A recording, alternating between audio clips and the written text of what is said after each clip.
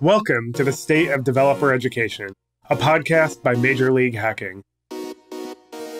We explore how technical leaders are creatively tackling the developer education gap to help prepare the next generation of technologists for the real world and build businesses that can adapt to any changes in the technology ecosystem. I'm your host, John Gottfried.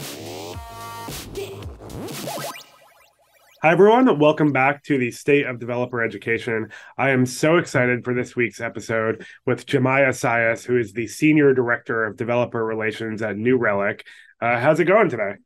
Hey, John, doing pretty well. Super excited to join you, and I hope everyone out there enjoys this episode. How about yourself? Doing pretty good, man. I'm really excited to hear more about the work you've been doing. Yeah, I'm happy to share. I start every episode by asking people about their origin stories. Like, how did you actually get into tech? How did you end up, where you are now? What was sort of the zigzaggy path that a lot of us have to get in the start of our careers?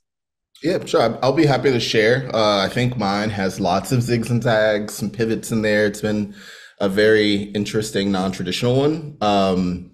So I originally wanted to do like media arts. So when I was younger, I saw Shrek for the first time, completely fell in love with 3D animation from that point. I mean, I've seen other movies before, but it was something about Shrek that was like, yeah, this is what I'm gonna do. And I had always been into art before that. So I went to school for 3D animation and communications, and learned how to do all the things like modeling, design. I was pursuing a career in like background and atmosphere development is what I wanted to do. So mainly building out the environments more so than characters and rigging. Did the whole thing and graduated in the first Great Depression, like in the housing market crash and all the things. There was no jobs, especially in Miami, where I'm from, especially for that industry. And it was like, oh, okay, great. I have a degree that I can't necessarily use right now. And I was having a kid at the moment, and there's like lots of things to figure out. But in undergrad, I took an elective where we had to learn like Flash animation. And so I taught myself how to build like websites using Flash, so like really cool interactive sites. This is before, the Apple ecosystem came and killed Flash. So that was like my first introduction to like web design and development. And also when you're learning 3D modeling and animation, I was using Maya at the time. It's like industry standard software in order to control, let's say, sprites or the environment, the way fabric flows and things like that. There's a scripting language in the program that you have to learn. It's a C-based language, so it would be like learning C or PHP or a lot of the other programming languages. And so right at around graduation, when figuring out I was not going to get a job in this industry, not right now, at least. So, all right, I really enjoyed those aspects. I thought building for web was cool, and I needed to pivot. So it's just like, that's what I'm going to do. Right. And so just started staying up very late at night. Like I would go to work and then come home and stay up late. And I just taught myself how to build like robust Flash websites, and then had to figure out, like, okay, well, you have to embed this into something for it to show on the web. So then learned HTML, and HTML is very ugly. So I learned CSS, and then I started taking jobs and realizing that I got my first like 50-page site that I needed to redo or update. And then to update 50 pages with HTML and CSS was just terrible. I was like, what the hell is happening? Sorry for the language also. It was like, what in the world, right? And so I was like, there has to be a better way.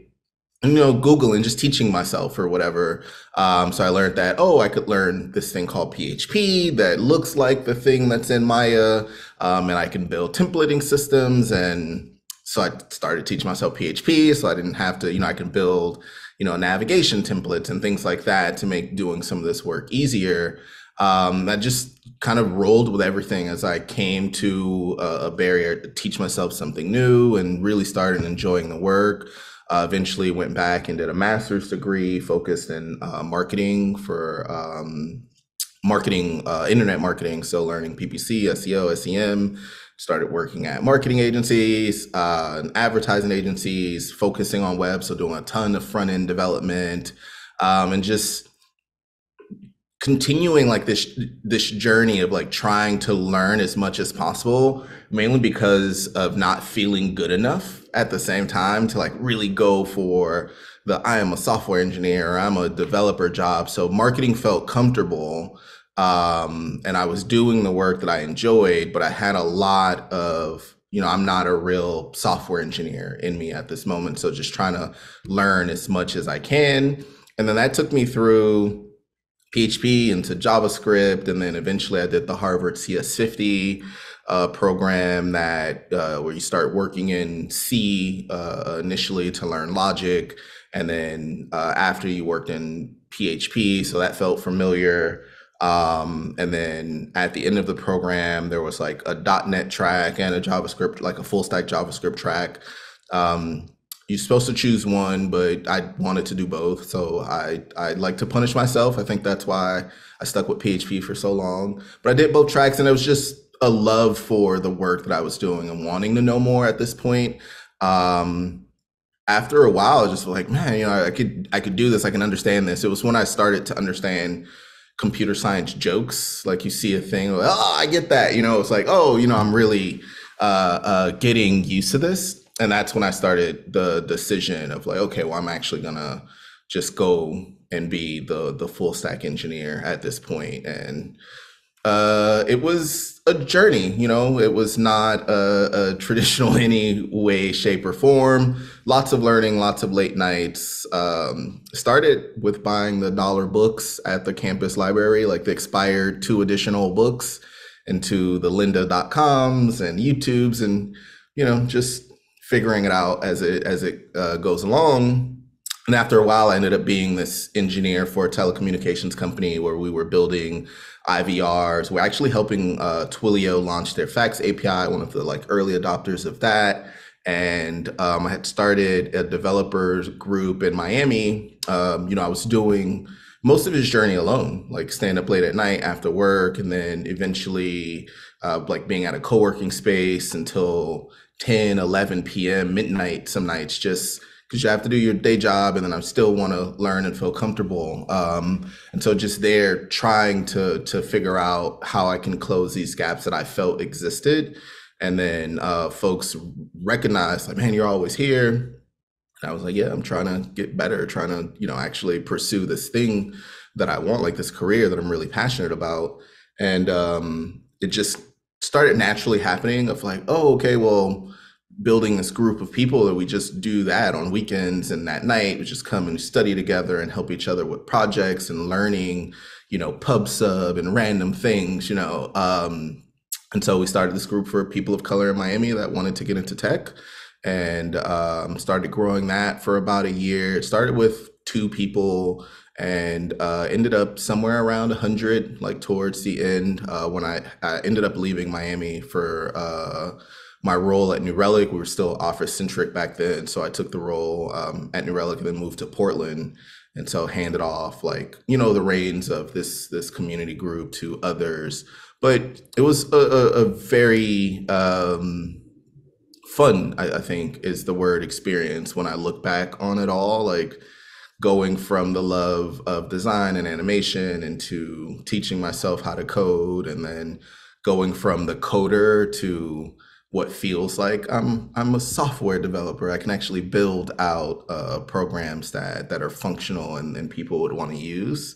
It's just the growth over the years. I'm pretty proud of. Like I still have those moments of imposter syndrome kicking in because I didn't do the CS degree, but that's my story. That's great. And it's interesting. Like, I feel like in DevRel specifically, more people have very non-traditional paths. Like if you go to the average like engineering team, a lot of people have CS degrees. They went like college to industry to that job. But in Mhm. DevRel, it seems like people have a lot more, you know, ways of getting there. Maybe because there's no degree in DevRel, right? It's like such a combination of different disciplines. Yeah. Um, well, one of the things I saw when I was kind of like doing some background on you is that you started at New Relic as a PM, like a product Mm. manager, and then transitioned into DevRel. I know a handful of people who have gone the other way, where they started in DevRel and then went into product. How did that like switch happen? And I'd be really curious to hear about like the similarities and differences between those disciplines. So my role as PM at New Relic, it was focused on our programmability functionality and taking that to market. But a lot of the work that I was doing even back then was still so community centric, right? Like I would build out engagements for our customers, trying to expedite like the adoption of this product. So all of the training materials, leading workshops, flying and giving talks, and doing all these things. I think so. A non-traditional PM in the sense of before I joined New Relic, I was writing software, and I'm taking this product out that's truly meant for developers. Right. The feature was being able to use React to build custom visualizations on top of the platform. And so I was like, oh, I know how to do this and I'm going to do it. And I think because of the way that I was operating as a PM, the pivot to DevRel just made a lot of sense, and it didn't feel like there was a disconnection there. So when I transitioned over into leading our DevRel org, it was like a culmination of taking some of the work that I was already doing in product and different, pockets of people around the organization that were doing developer evangelism and advocacy. And I think in DevRel we have this, like there's developer relations and then dev advocacy and dev evangelism and technical evangelism, so many things where the work's similar, but for some reason it has different titles. So for us, it was like taking all of these folks that were trying to make this impact for our customers and advocating for observability as a key practice, but also making sure that we can reduce friction points for a user that's coming into the platform or assist our large accounts in accomplishing their goals. And then we created the second version of our DevRel org that way. And with me, I think having the engineering experience and then being the PM originally at New Relic was just tying a lot of what I've done in the past into what was needed in order to make this version of DevRel within the company as successful as I think I could have made it.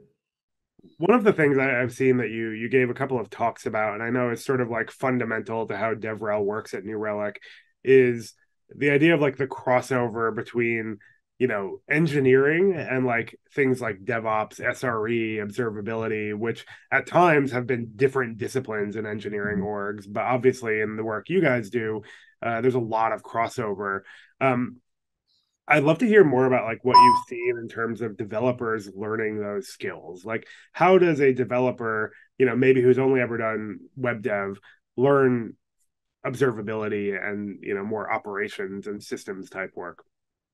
So I think as a practice, observability, DevOps, SRE, like this whole the focus of not only do I build the software, but I also need to understand how it operates and improving the performance of it, and security now as well. Like more of those concerns are being put on the engineering teams themselves. Like I think the days of software developers not having to worry about those things are coming to a close, and in some organizations they're completely gone. So that's where some of the context for those types of talks are coming from when I create them. It's, hey, let's talk about what this looks like or what the future of software development and ownership could look like. But I think as far as like learning those practices, I always advocate for getting hands-on. Like the way that you really learn a thing is to actually go and do it, tinker with it, create a ton of throwaway projects, right? I'm just going to build this little simple app, instrument it, or learn how to do the specific type of design pattern. And it's not anything super important. I'm not going to have it long living in my GitHub repo for people to look at, but I can take that practice and apply it somewhere else. And I think for developers that are starting to have like the operations concerns, whether it's applying observability or becoming more of a DevOps organization, It's starting with the fundamentals, right? And I think YouTube is everyone's go-to, right? Like it starts with looking at the YouTube videos, trying to apply some of that stuff. And then from there, you can see that there are folks that are going into like some of the certifications that are offered, like the AWS DevOps certifications and things that are a bit more structured and not necessarily traditional, but certifications are a bit more traditional than learning from something like YouTube. And then it's just starting to implement it in their work over given sprints, depending on what they're trying to do.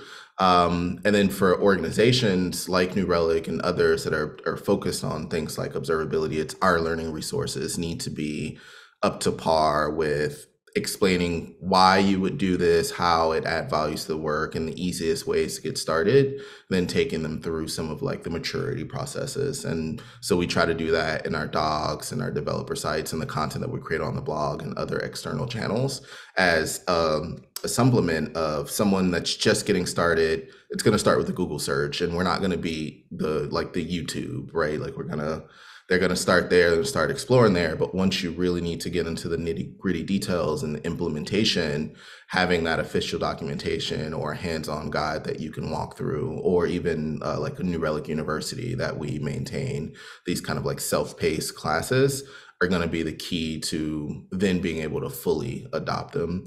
And I'd say that's what the path looks like currently for folks that are just learning observability. What are some of the concepts that people coming from more of like a engineering or developer, background struggle with observability?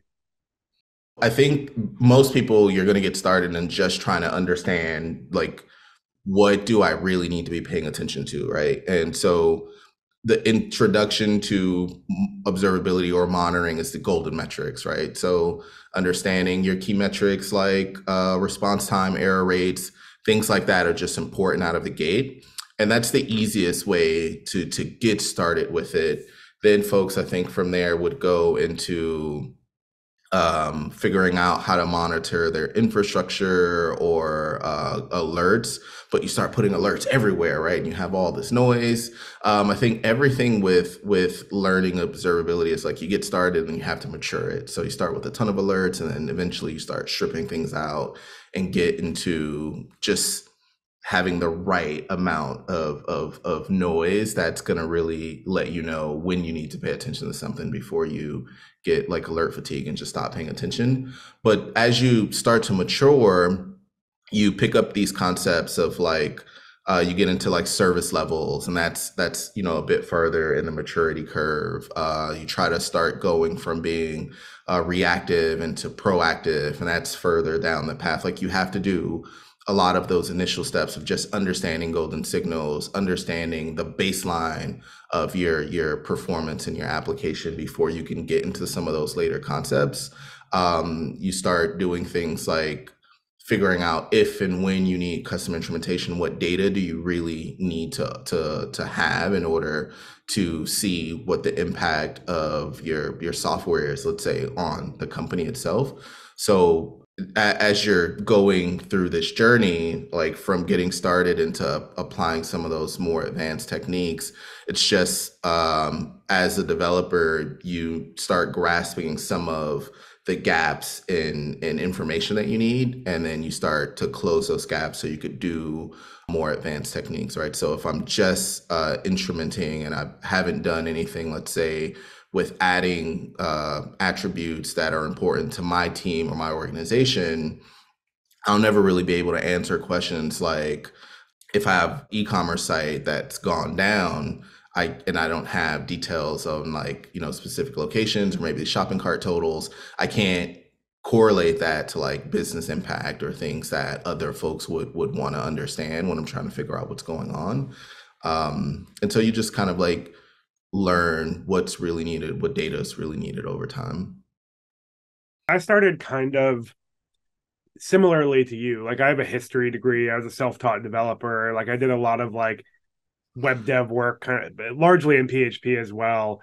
And I remember a lot of the teams and projects I was working on, I would be the only developer or one of two developers. And you're inherently responsible for deploying and keeping the site up and like all of those different things. um and I would imagine that like when you think about like developers as a cohort, it's probably some kind of bell curve of who cares about deliverability and ops, right? Like the people Yeah. on really small sites really care about it because they're the only ones responsible for it. All the people in the middle on these huge engineering teams might be a little bit abstracted away from it. And then when you're really advanced, you probably care about it a lot. And I would guess that like, some of the work is moving that window, further towards the middle where more developers touch, metrics and observability and uptime as a way to improve the quality of their software, right? At the end of the day. Yeah, that makes a ton of sense, and I think you're absolutely correct. And also it depends on the organization that you're starting to work in. You have some companies where it truly is like your team builds it and you own it and you're responsible for its operation and understanding its performance. And in those models, it's extremely important for you to just understand what's going on and why. And so you're absolutely correct. Like in the beginning, when you're the only person that's kind of like building and maintaining the service, you're fully responsible for everything. You have to learn how to deploy it. When something goes down, you're responsible for figuring out what happened and how to, not have that incident repeat itself. And then you move into these larger orgs, and you might have a DevOps or an SRE team, and they're kind of like a bit more focused on the performance or the operation side. So it's a bit more abstracted. But I think in the last few years, I've seen that that's been changing a lot, right? Like a lot of organizations are wanting to become more of like a DevOps org or DevSecOps org, and that's actually putting more concern on the developers, right, from an operations and a security standpoint. So I think it's overall like having at least a bit of the foundational knowledge is important for developers these days.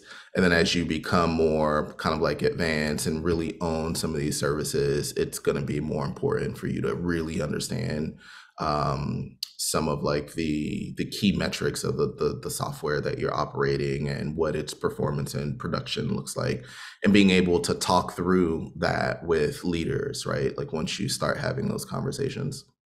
Yeah, I definitely wish something like New Relic existed when I was like at that stage of my career, because the pinnacle of observability for me was like getting a log emailed to me once a day. Like that was kind of the best I could do when I was learning to code.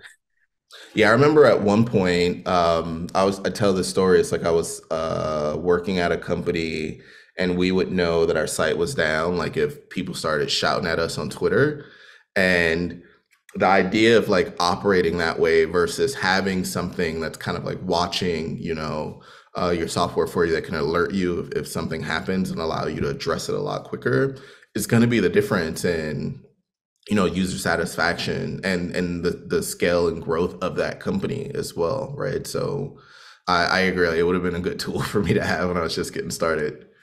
Outside of New Relic, I know you've done a good amount of work teaching people to code yourself, right? Like with different boot camps, with the meetups you were running.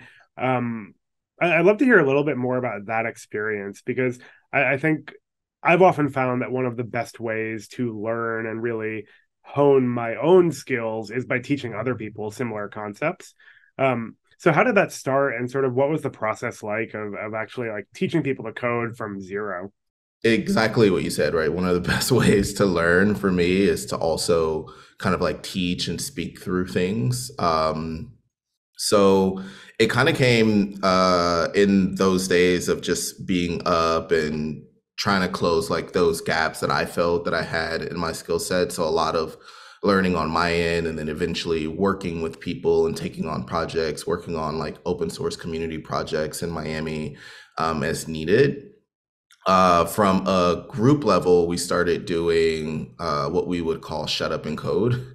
So we would be at a CIC, which is like a co-working space in Miami, and at least monthly we'd have these meetups where it's just like, all right, we'll bring your project ideas.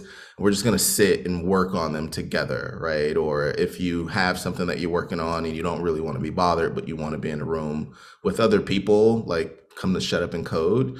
And that was the first iteration of like actually teaching, because you're hashing out ideas. We're on the whiteboard, we're mapping things out. Like you could come and say, hey, I want to build a new portfolio site that's going to help me get this thing. And we just map it all out. Like, all right, what do you need to do about yourself? Let's look at LinkedIn. Let's look at, this and that. We look at the companies that people wanted to work for and try to work backwards for like the skill sets that you need to have. And then eventually that rolled into, I think, folks realizing like, oh, they're doing all of these things, like they're actually having some impact on the group of people that are attending on a regular basis. And I was provided an opportunity to first assist with like the CS program that was happening at Miami-Dade. And so just providing insight and helping folks with their PSETs as a part of their various cohorts. And then an opportunity to teach like a coding boot camp through the summer for high school students. And when the opportunity came, I was just like, this is an amazing, program. They got a group of students from various high schools, put them in the summer program. They were going to teach them how to code, Photoshop, I think music production, like different courses they could choose throughout the summer. And then they had like a capstone project where they would build a website for a local business or do something that they learned through the summer for a local business for a stipend at the end of the summer. And so I taught the web development boot camp there, where it was, from scratch. So starting with HTML and CSS and then going into JavaScript, mainly trying to teach them how to go from a blank screen into a functioning, site, a 5-page site. It could be for a restaurant or something like that, giving them enough leeway to work towards what their capstone project would be. And it was over the course, I think, of 8 weeks. I just really enjoyed it. I thought it was great. Like working with those students was amazing. Seeing, some of them go from never doing anything of the sort, right? So never building a website or understanding anything about development into creating some really cool projects and being super passionate about it at the end of the day. They're like, I'm going to go to college for this, like that was like pretty cool. And then from there, I only did the high school boot camp once, but then started to partner with various cities in Miami and doing a similar version of that boot camp, but for citizens of like that local community. So either city of Miami, city of North Miami, and running an 8-week program where the residents within that city can come and learn how to code and build projects. And it was the same experience, but then instead of it just being students, it would be, some younger kind of like folks, like some students, and then some like older, like almost my dad's age, coming in and they're just learning to turn the computer on, or I helped them sign up for their first email account. Right. And it's like, it was a challenge of like, how do you go from you've never created an email account to I'm going to learn how to write code. But over the course of like those programs, you'd have some folks that would leave because it was just a little bit too much. But we have a lot of people that would stay and you just see this growth. And then you'd have people that start freelancing and starting businesses and like small marketing agencies afterwards. So I felt like it was like really good for the soul and for me and doing some of this, but it also gave me kind of the opportunity to grow my skill set by having to teach like some of these concepts, especially getting into JavaScript as like, a part of those programs. It was always sticky at that point, like the HTML and CSS. It was a challenge, but things got real when it was like, oh, okay, now we're gonna actually make that button work, and here's a whole new world of concerns. But that's how that went, and it's something that I actually would do, more of now. I think at this point in my career, if I had, more time on the side to work, or at least come in and maybe do like a pop-up session or something like that. What was like the light bulb moment for your students? I also get to watch a lot of people learn to code for the first time, and there's certain concepts that like really stick and get people excited. Like, what did you see when you were working with, these different groups of people? So I would try to give them like their first win as quickly as possible. So like the first day of class, going through the concepts, mainly starting like with HTML, so teaching the structure and then how to make things look better. And so what I would do is explain kind of like the basics of HTML, and I'd have them follow along and writing some things out for me. And I just create a really simple 2-page kind of like site of like, all right, we're going to create 2 pages, and once they could see like from the code to the browser, even though it was just a simple header, some text and a link, and you can click it and go to the other page. I think that was like the, oh my God, moment. And I try to get there in day one and explain it in the sense of like, you just created your first website, because realistically it doesn't do much. It's not going to be, this life-changing application that it'll turn into a unicorn or anything. But at this point, you are a web developer, and now let's see how we can grow this skill set over the next 8 weeks. So that was the first thing I would do to kind of like get people really amped up and interesting. And then I try to plan that experience in different parts of the course. So like from that first web page, and then I wouldn't really focus on a really big win for a while. Like, let's just get the core concept of HTML down. And then for CSS, I would try to get another like, this all looked terrible, but now we're going to figure out how to make it look better, right? And that was another big like, oh my God, this looks so much better. I added an image, and I can control colors. And I try to plan it out that way. So with each language, it just kind of like builds on the excitement and what you can do now. And I always use the analogy of like, we're building a house, right? So,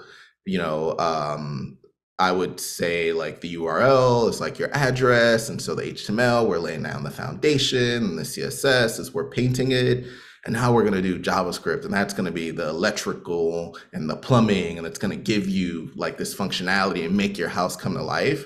So I try to, amp it up that way. But for each new thing that I would introduce, it's just try to get them to a win in that moment and allow them to see why it's so important to learn this new, a bit more complicated part of the course.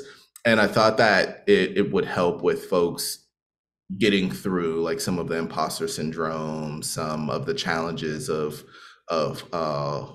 wanting to maybe drop out of like, oh, it's too hard.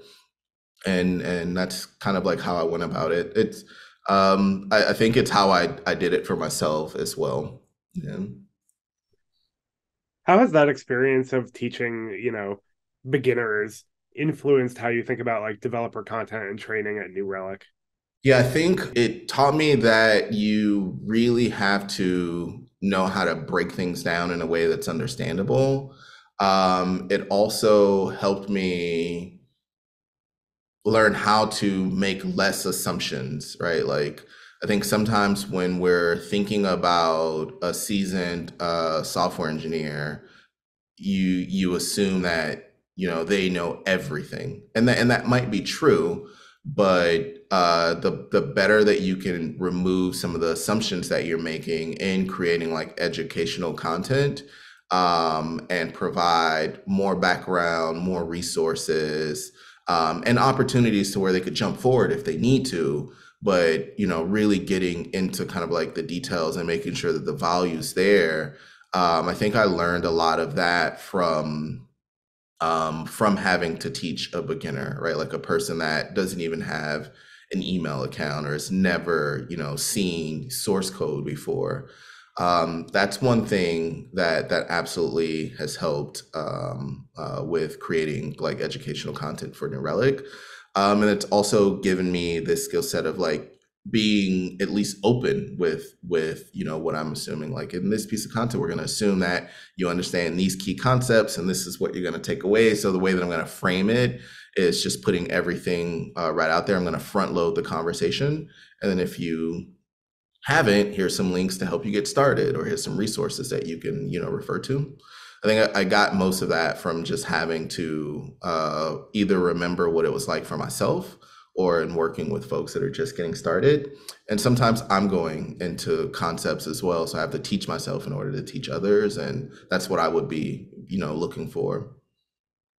Yeah, it's kind of like a choose your own adventure model of like onboarding into a product, right? Like maybe I need to learn what observability is. Maybe someone else knows exactly what it is and just wants to know how to implement it. Even if I know what a concept is, I could be thinking about it, a bit differently in that moment. And so sometimes it's just good to level set, right? So in the context of this conversation, this is, what observability is or what a concept is. And I try to do that as a norm.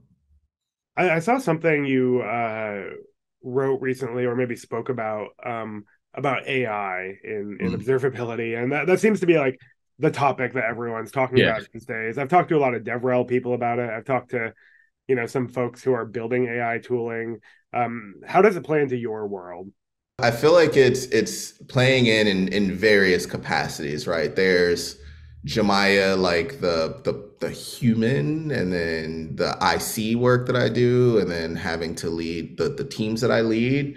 And so you can AI is everywhere, right? Like it's the way that it's impacting the world. I don't think we've seen since the iPhone. Like it's effectively changing the way that we think about things and how we interact with technology. And so I think from the human side, it's just me paying attention to all this that's going on and try to figure out how it's going to impact not just me, but just like the world, right? And the way that we consume information is changing. Like even thinking about this conversation with the state of developer education, when I taught myself how to code, it was very late nights, having to go to a library or a bookstore, sitting in a Barnes and Nobles to read through various books and try to find the one that I think that's going to be the most helpful, and lynda.com, and then YouTube, and kind of like the growth of the way that you could teach yourself.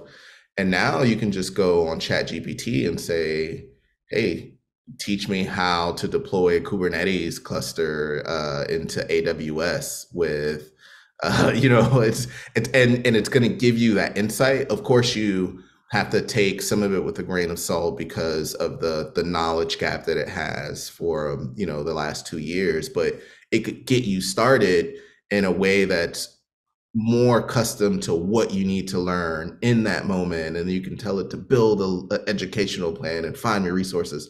So the way that you can actually teach yourself with AI is it has so much power to change not only like technological landscape, but also just education in general. And I have a 17-year-old daughter, and I can see it at her school where it's just like, how do we stop kids from using this? How do we teach them to take advantage of it? And, so I look at it from that standpoint. Then I think as like an employee or a professional in tech, I see the concerns that people have of like, oh, AI is going to take all of our jobs away, or we shouldn't be using AI for this at this moment. It's unethical. And all of those conversations that are happening, I think everyone's just trying to figure out how to leverage kind of like this new, really exciting technology, but in a way that's ethical and can still have like impact on scaling your velocity or scaling like your understanding of the work that you're doing.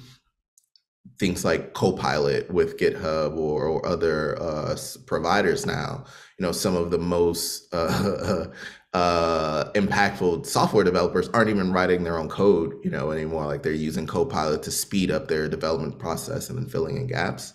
So I'm kind of like watching and learning. I think that it's pretty exciting. I've gone through the process of teaching myself once again, right? Like, how do I learn how to work with something like OpenAI? How do I create embeddings? What's a vector database? Let me actually create one and see, so it's like I'm now in that exploratory phase of like, let me learn and grow my skill set and how do I work with this technology to see how it can be applied into things that I'm already doing at work, either from a team level of one of our concerns is content. Another one is engineering. So should it be okay for us to use Copilot like on our engineering teams? And answering some of those questions require you to actually use it and see the true value in it. So I'm at that phase now. Um, and then also, like, from a company standpoint, we're looking at how do we use AI to improve our customer experience, right? So we're building AI assistant New Relic Rock that's going to allow our customers to then interact with observability in a way that's more natural to them, right? So instead of having to go in and find the alert or charts or dashboards, we're saying how could we take this idea of generative AI, right, like Chat GPT that everyone went crazy over, and just allow people to come in and say, I see a spike in traffic, what's going on? And then in the end, it's saying, okay, well, we see that this service has been interrupted and it's correlated to this thing in your infrastructure. And here's a bit of your code that has an error in it. And where it normally would have required, an advanced skill set in using these tools, anyone can go and do it at that standpoint. And I think that's what I see AI doing to the world, is that it's providing information to folks, that it's lowering the barrier to entry. If you want to kind of like teach yourself a thing or learn something, the barrier to entry is so much lower, like with what's going on now with just Gen AI. It's really good at synthesizing information and digging stuff up for you. And I think especially for learners, um, even if you don't know what concept you are describing, if you can describe it in layman's terms, it can probably tell you what you're looking for. And that's like really powerful. If I go to you, I'm like, oh, I really want to know like how to know when my app goes down. Like I might not even know the word observability, but it might be able to point me in the right direction. Exactly. Yeah. Right. And so I think that's that barrier that folks will have removed. I also see in the near future there's going to be just kind of like a ton of folks that are starting to create new applications and new products, because it's reducing like the need for me to learn how to build a thing, right? I could have AI create it for me. And so I do think that it's going to then introduce performance as a key concern, right? It's like, because now the barrier to entry of creating applications and services are a lot lower, right? I could build an app in natural language and allow a tool to write all of the code for me. um, I don't necessarily understand, what's been written or how it's operating, or what's actually being done. So I'm gonna need to be a bit more in line with then learning what, not it. I don't want to say like observability, but just application performance at that point, like how to keep it up and running, how to know if it's doing what it's supposed to be doing. And I think that I've seen like a few reports that are saying the same thing, right? Like in the near future, AI observability, as well as governance and a lot of the other things that we have to think about, is going to be so important, just because of how it's expediting, creation. So I always have a couple of questions I like to end on with people. You've mentioned YouTube a couple of times. You've mentioned, lynda.com, all these resources that you leverage. Are there any like tech educators, creators, people working on documentation, that you really like look up to these days and follow? Yeah, I think from a company standpoint, it'd be easier. I think the way that I operate, I'm like consuming information but not making like personal connections. I think the one name is like, oh, I follow all of the Uncle Bob stuff and trying to make sure that I'm writing like clean software. I still use some of the services like Udacities and Udemy's. I still buy courses all the time and go through them when I'm teaching myself. I actually have been a fan of like what MLH has been doing, as well as Free Code Camp, was one that I enjoy, and I will go watch their videos all the time, even like creating some content with them in the past. I think there are, amazing resources and organizations out there. There's just so many of them that it's hard to, at like a person level, call out specific creators, but there are some like organizations that I know for a fact are like making real impact, especially for folks that are coming in and just getting started, right? Like, I had the opportunity to work with like code.org in the past, and just what they're doing for kids. I remember like going through their stuff with my daughter and getting her brought in a lot earlier. I think like orgs like that are so important for the youth, and then for folks that are a bit older, it's going to be the programs and like it's going to be the free code camps, it's going to be the major league hacking, it's going to be some of like these boot camps that are just really helping you transition your careers, that are just so crucial in order for us to kind of like get to that goal that we set for ourselves. I appreciate the kind words, and I agree. Like, there's such a wealth of resources right now, and it's really cool to see that like so many of them are free and accessible for anyone who can get access to a computer. The question I like to end on, which is kind of just like a funny curiosity thing I'm always asking people, is there anyone that like you look up to in tech or science or teaching that you would love to like grab for a couple hours for lunch and just like pick their brain about how they do what they do?